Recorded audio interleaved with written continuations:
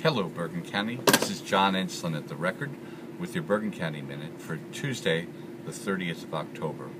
Well, Hurricane Sandy has come through, and it's been a crazy 24 hours. I actually spent the night here at the newspaper, was unable to get home last night. But there's plenty going on today. Of course, we'll give you the latest in the storm recovery and cleanup efforts, town by town, throughout Bergen and Passaic County.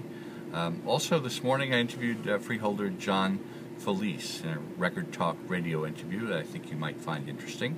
So check that out as well. You'll find that on the Bergen Beat blog.